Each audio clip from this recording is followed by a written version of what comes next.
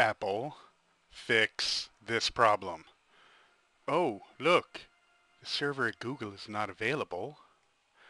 Network, self-assigned IPs. Why is my computer self-assigning its own IP? This is not supposed to be happening.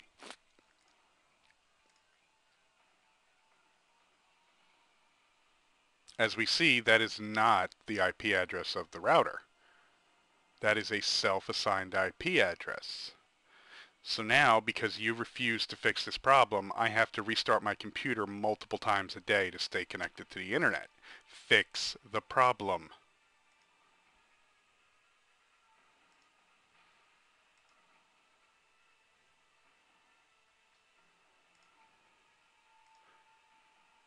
Same thing happens with the Ethernet. Self-assigning an IP address. It should not be doing that. Fix it. Now.